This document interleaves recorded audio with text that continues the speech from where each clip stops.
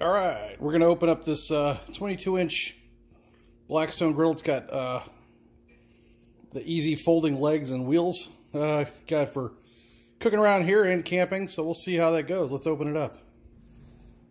This is what it looks like when you pop the top off. Looks like there's a lot of hardware.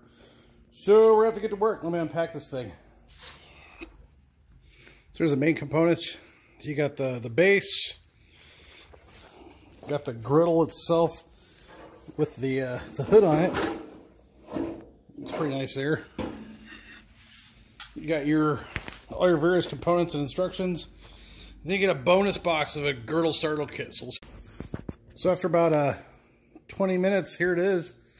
That's all I use to put together a smaller screwdriver and a larger screwdriver just to give more torque on some of the screws. But I mean, fairly standard. I could have used a impact driver, but I figured I'd just do it like any Joe Schmo that didn't have a bunch of tools would. So if you're giving this away, you know, anybody should be able to get this done within 45 minutes.